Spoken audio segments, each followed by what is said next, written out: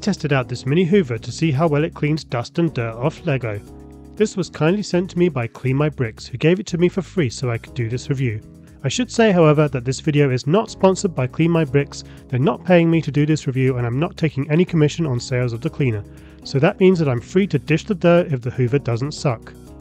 Here's what came in the box. I fitted the nozzle with the little brush and grabbed some bits of Lego from the shelf that had been gathering dust. With little things like this, the dust came straight off, although of course in these situations you could get some or all of the dust off just by blowing on it, wiping with your finger or using a damp cloth. I found some models where dust had settled between the studs and had been there for a long time. The mini hoover worked pretty well on those too. So I worked through a few other things, enjoying seeing some of my more neglected Lego sets looking clean again.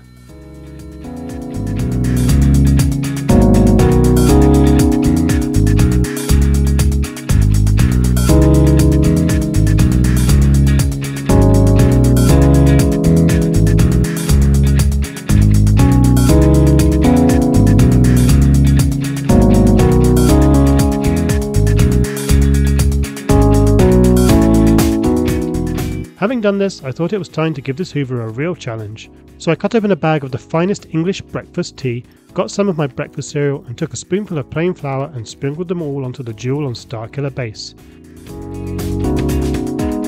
This took much longer to clean, and because I hadn't charged the hoover at all when I got it out of the box, I had to stop to plug it in.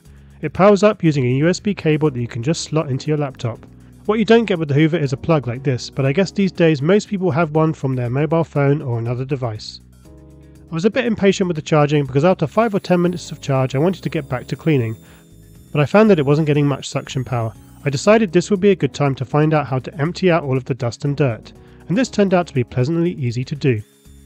There still wasn't much suction, so I realised I'd been too impatient with my charging and went away to do something else.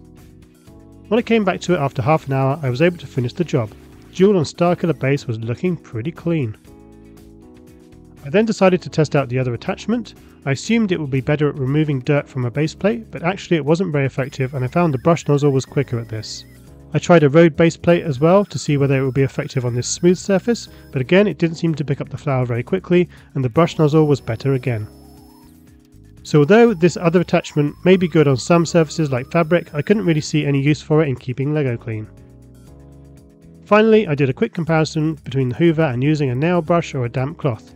The nail brush seemed to be just as effective, but the damp cloth did almost nothing. This nail brush wouldn't be able to get into the small spaces that this vacuum cleaner would, so you could use a paintbrush for that. But of course neither a nail brush nor a paintbrush actually removes the dust and dirt, it only moves it around. So what did I think of the Lego vacuum cleaner? Did it clean my bricks? Yes. What's my rating? 8 out of 10 for quality and 6 out of 10 for value. Thanks for watching, and I'm off now to clean the few remaining dirty parts of my Lego collection.